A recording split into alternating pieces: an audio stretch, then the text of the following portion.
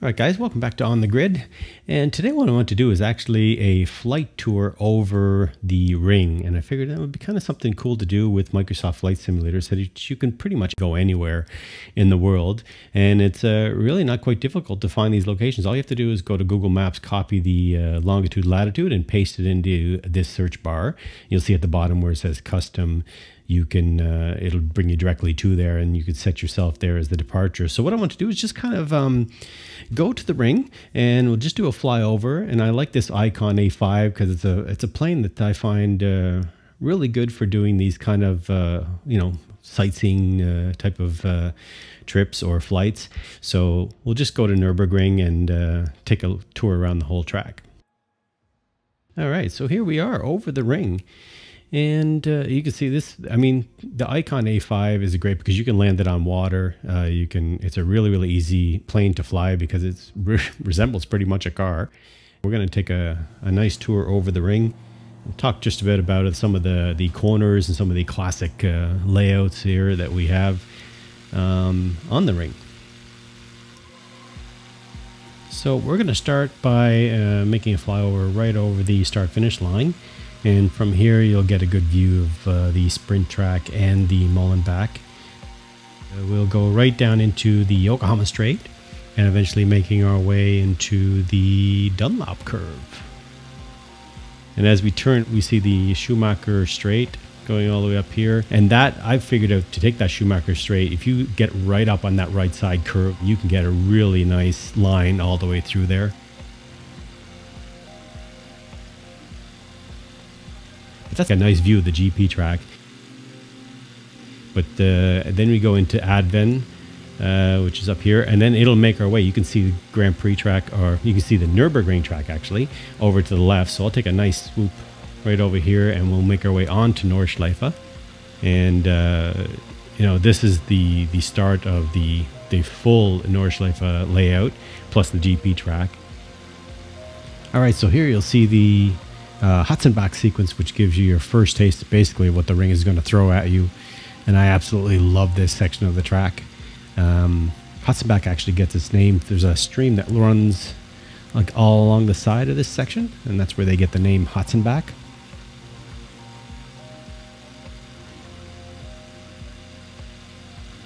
Up here you see at the top is Flugplatz, which is named after the airfield, and it's your real first flat out section of the track with a slight bend up on the left.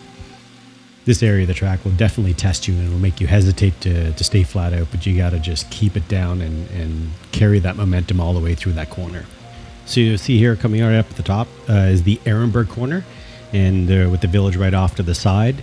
But this begins, it's a really sharp left or really sharp right, but then it begins your really long downhill section where you get so much speed, and it's a perfect opportunity to overtake, especially if you get the edge out of that corner. But then when you're going flat out, you get right up to the Adenauer Forest, and you completely have to slow right down going into this left-right sequence of turns and back out onto a short straight.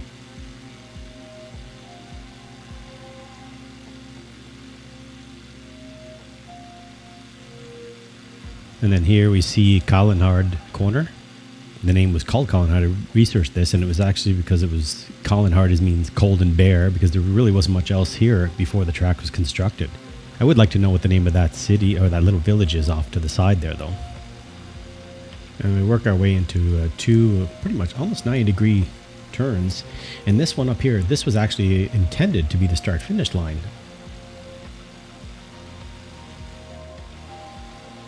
And then you're out on your way from Bergwerk, and this is where you build up your massive speed, and you're going flat out through a really nice long stretch of track.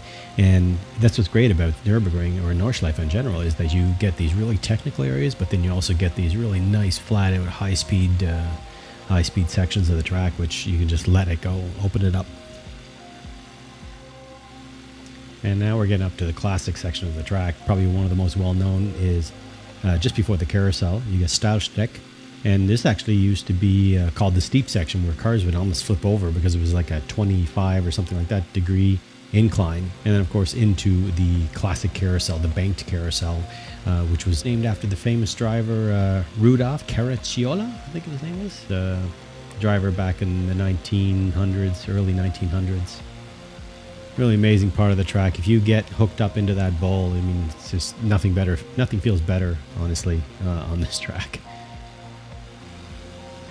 I mean, they could just never run Formula One on these again, but I mean, it is such an amazing track.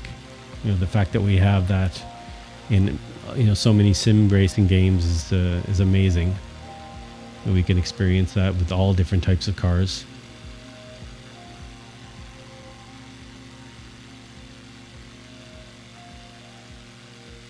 And probably another one of my favorite areas of the circuit is Flansgarden, which you can just literally feel your car come off the lift right there at the end of the corner, or at the end of that hill there. Probably one of my favorite areas of the track as well, alongside a carousel. And here is Galgenkopf, where they actually used to have public executions. It's kind of interesting to know some of that history of this track. But this is leading right up before you go onto the final straight. And here, as you say, pedal to the metal, go flat out, hit your top end of your car. And I mean, amazing. And I think, if I'm not mistaken, this is called Dottinger.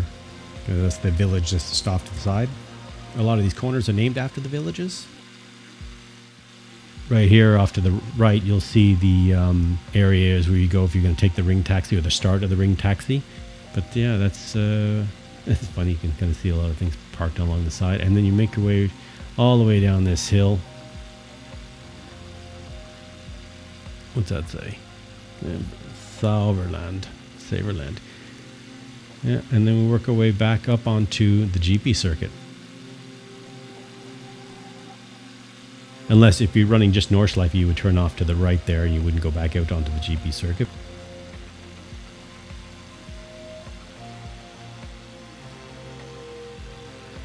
And I'll just stall my plane here for fun, do a little flyover.